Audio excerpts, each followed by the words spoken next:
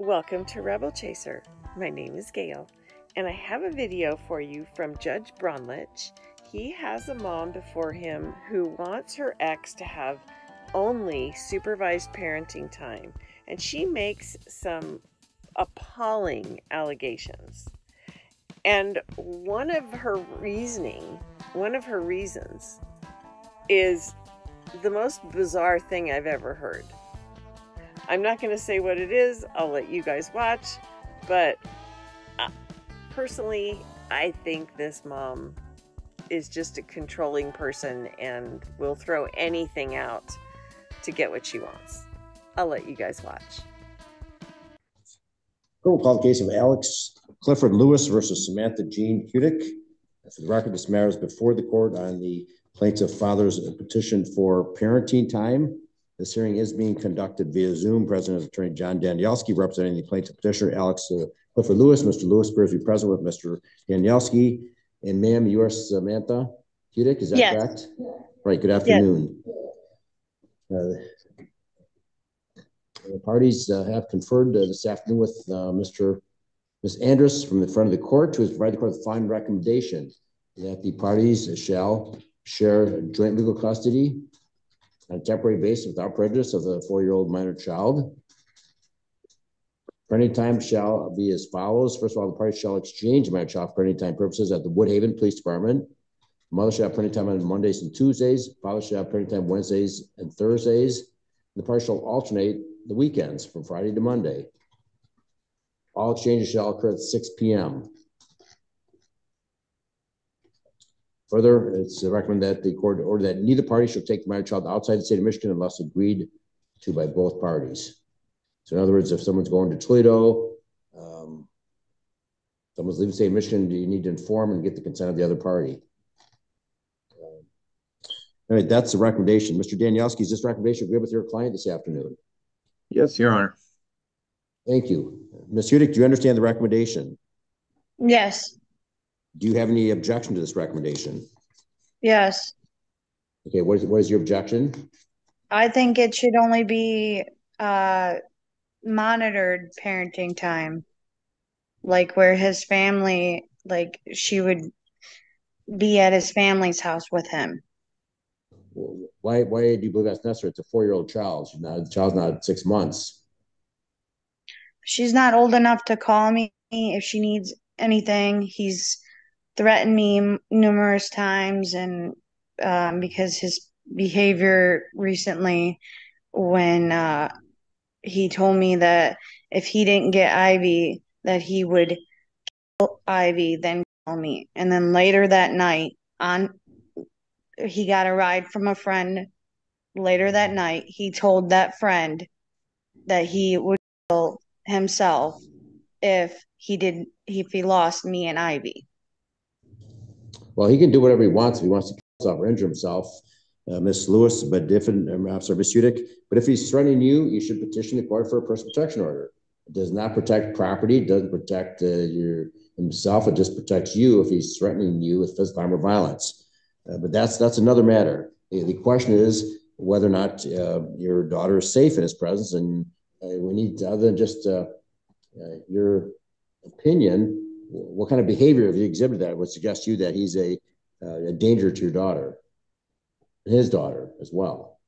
People say things when they are upset, but unless he has some psychiatric condition that you can provide this court proof of he's entitled to parenting time. Yes, she told me that I would have to turn that in. When right before Ivy's first birthday party, he tried to kill himself. He had it to his head, and I had to call the cops, and he was in the mental institution for a week. That was what, 3 years ago, correct? Yes. What's happened in the last 6 or 9 months?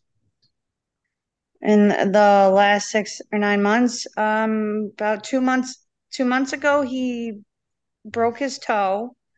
And that scared me because he didn't cry. And the reason he broke his toe is because it was like 2:30 a.m.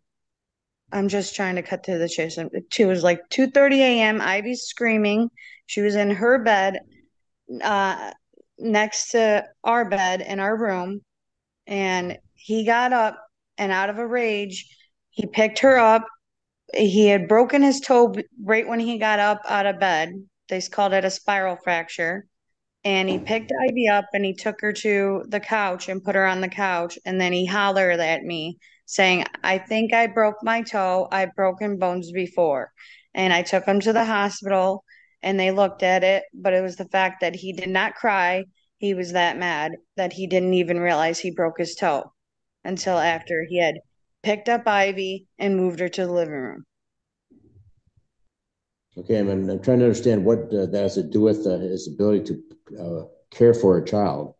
His ability to care for a child. It's more of the threats that he only has his mother and his cousin that live in Michigan, and all of his other family live either out of the country or out of the state. And he's told me that he would take off with her and I would never see her again. Well, if he did, he'd be charged with, first of all, felony offense called parental kidnapping. This court's order that he shall not remove that child from the state of Michigan without your permission. Anytime Mr. that Janowski, with whom does your client reside? Your Honor, he's got a 2-bedroom apartment. There were threats of violence on him, so he left on May 3rd. I filed this case on May 7th, and he's already got a 2-bedroom apartment, and I can screen. He came in with his mother, very nice lady, and he's already signed a lease, and I can show pictures of it. I did show pictures to the front of the court referee, Your Honor, and he's got it all set up, and I can show those pictures to you. Right. The court's question is, with whom does Mr. Lewis reside? I'm sorry, Your Honor. He's living by himself, but his mother's in the area. She came in with me. Okay, so his mother lives close by. She lives here in Michigan. Yeah. She came in and paid a retainer, Your Honor. So if Mr. Lewis needs assistance, his mother is available, can help. Is that correct? Yes, Your Honor. All right. So that gives some relief, Ms. Hudick, the fact that patrol grandmother's close by and can be contacted and should be available to assist if Mr. Lewis is having any difficulty. So your objection is to overnight parenting time, or you want all parenting time to be supervised? For now, I want supervised parenting time, normal supervised parenting time. Your Honor, these allegations the mother's making are false. Your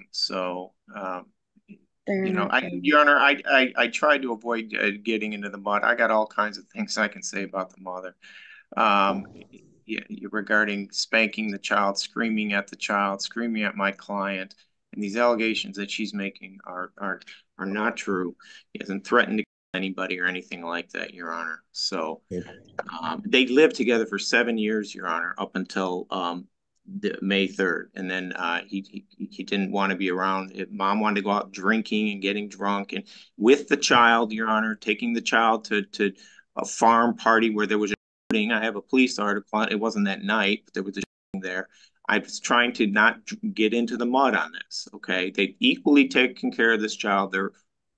They've lived together for 7 years, and he was changing diapers, doing everything for this child, Your Honor. So, and they both had the same work, almost identical work schedules, Your Honor, and this is a fair resolution.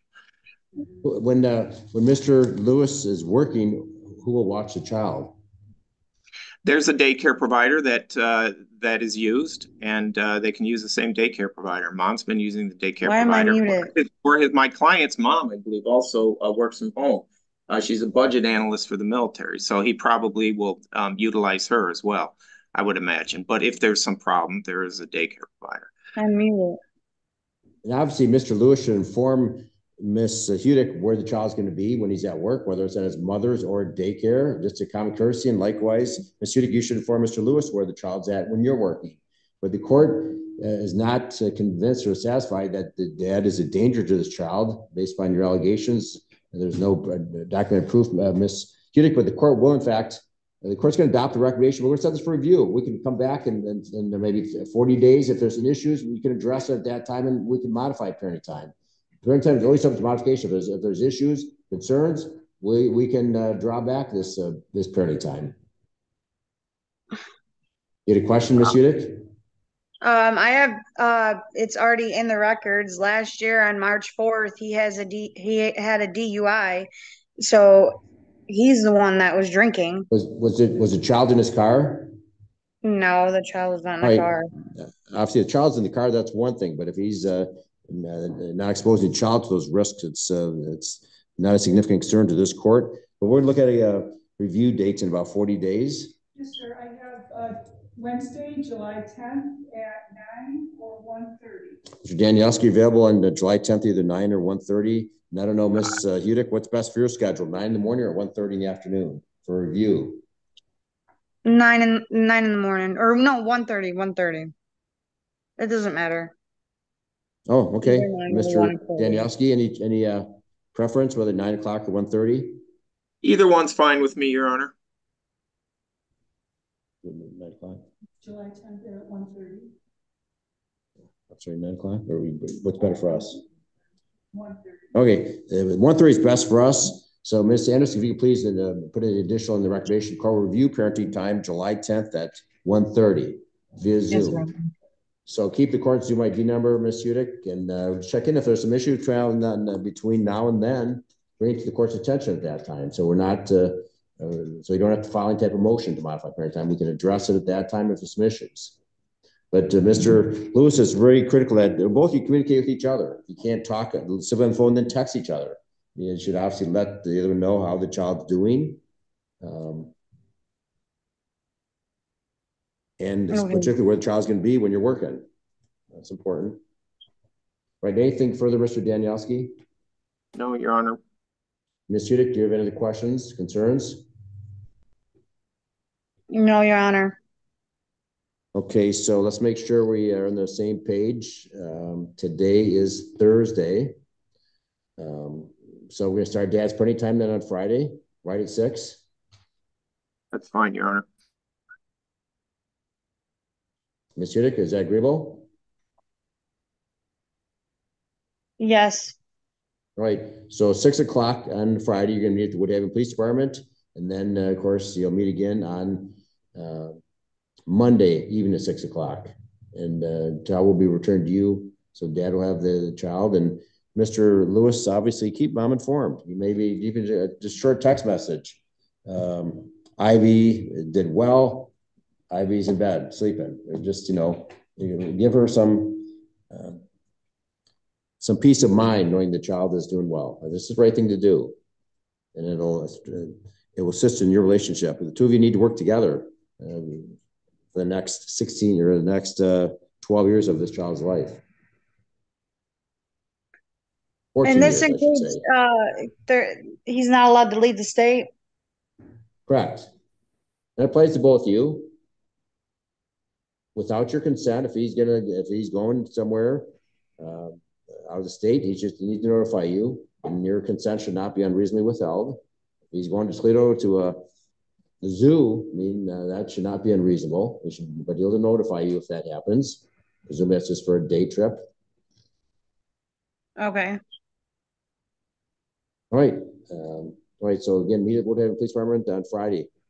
It's tomorrow, 6 o'clock. And Mr. Lewis has a car seat? Yes, he does. Okay, very good. All right. All right. That will conclude this hearing. You can, everyone can zoom out. Have a good rest of the day. Thank you, Your Honor. Have a good evening. You're welcome. Thank you. Thank you, Your Honor. That updated recommendation should be in your queue, Your Honor. Personally, I don't believe anything this mom is saying. I think that she's just making up stuff to get what she wants.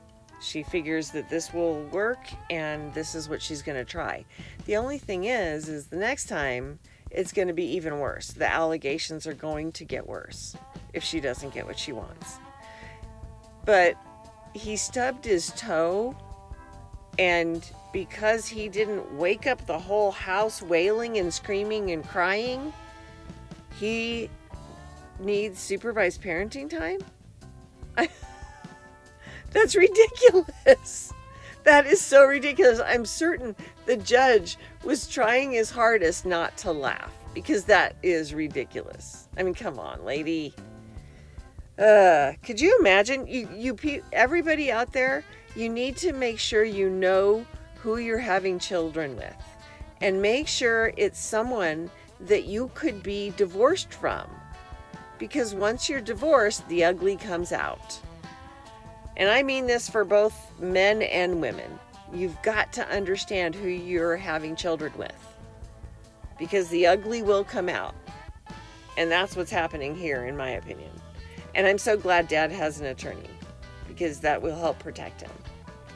Anyway, thank you guys so much for watching, and I'll see you next time.